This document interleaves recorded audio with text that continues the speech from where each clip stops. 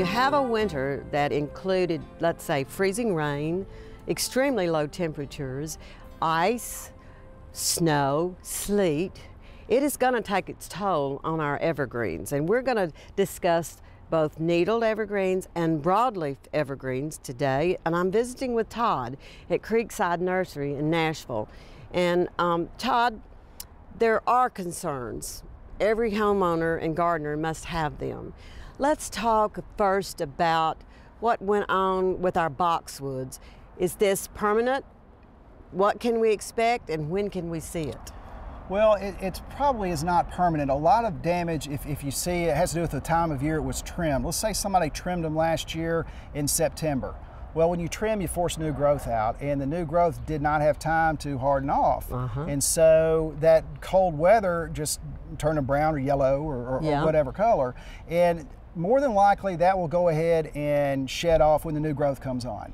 And you know, every spring the boxwoods put out the new growth, and you're probably looking you know, mid-spring before you know something. If it's just a little damage like that, it should fall off. Now, there may be some wind damage too on some of the other kind, not just American boxwoods. I've seen kind of an orange tint to them. Yeah. That the wind can do that. That's the bronzing. That's correct. Yes, it can. Oh. So it usually will go away. I would always make sure to do a really good feeding on them when you start seeing new growth.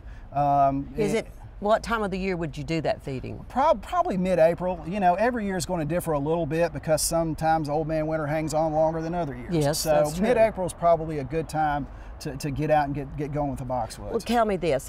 How long does it take for that fertilizer to take effect? It's going to take a couple of weeks, I would think. Whether it's liquid or... Liquid's going to work quicker, but you know, liquid is something that I like using liquid, but not all the time, because it's something you have to keep remembering to keep doing. Okay. Because it doesn't last as long as the granular stuff does. Like there are fertilizers that are slow release for up to 4 months. Yeah. So you put it on the spring and you don't have to worry about it again. Okay, then so let's say that our boxwoods are most likely safe.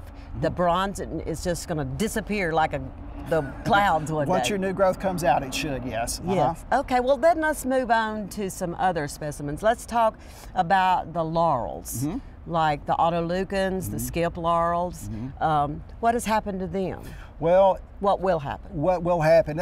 You can see on this one over here that there's a lot of browning and kind of like parchment-looking leaves on the tips, especially. That's a lot of winter damage. Wind burn can do it. But if you look along the stem, coming out those little leaves, that's where your buds are for the new leaves coming on.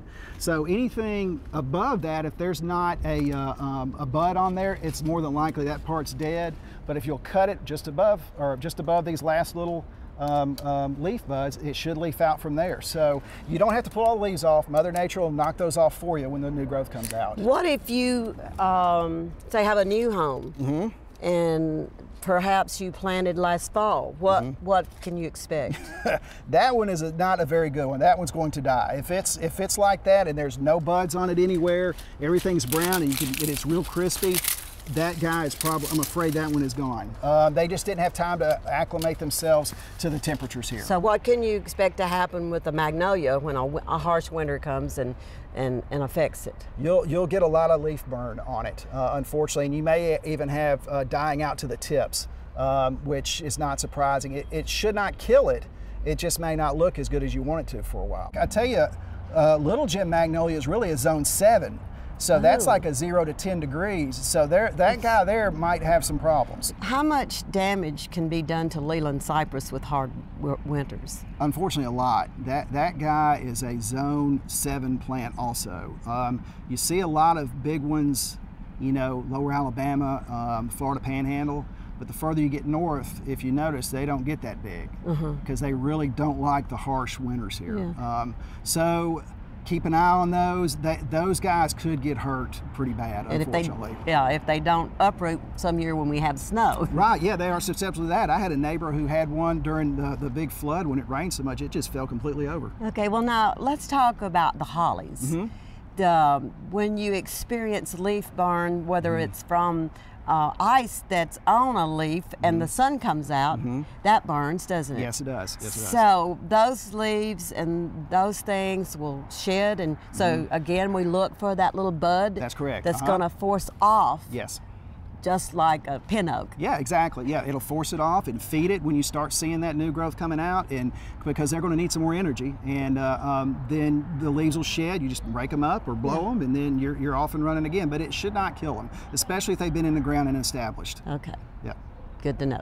I think I see an Acuba that's had a little problem, don't I? Yeah, it got a little cold over the winter, I believe. Yes. So is this something that's wiped out, or how no, would we? It's not. You can kind of look down there and see the leaves here are a little more vigorous, and there should be some buds coming out.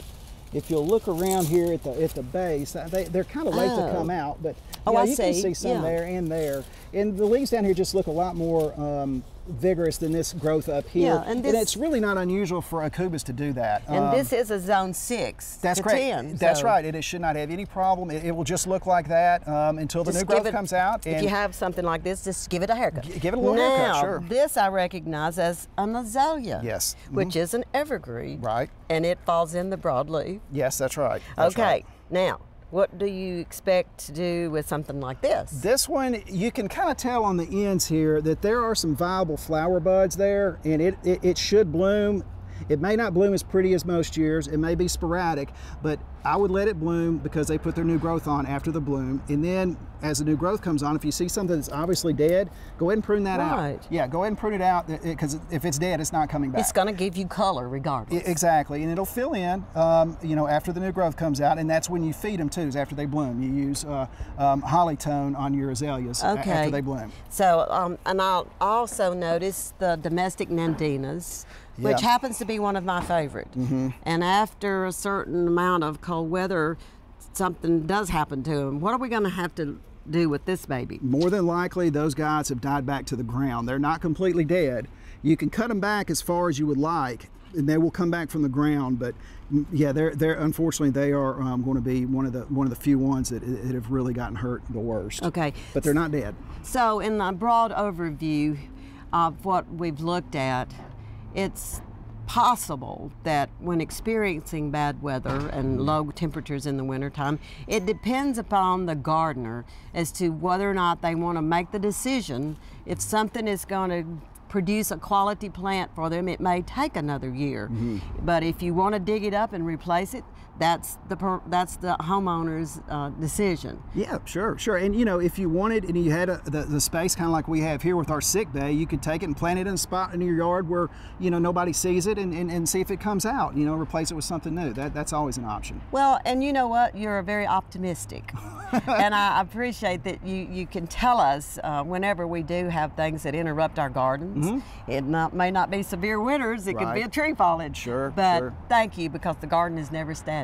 Yep, that's very true. Thank you. I appreciate you sharing your knowledge and time with us today. Sure thing. Anytime.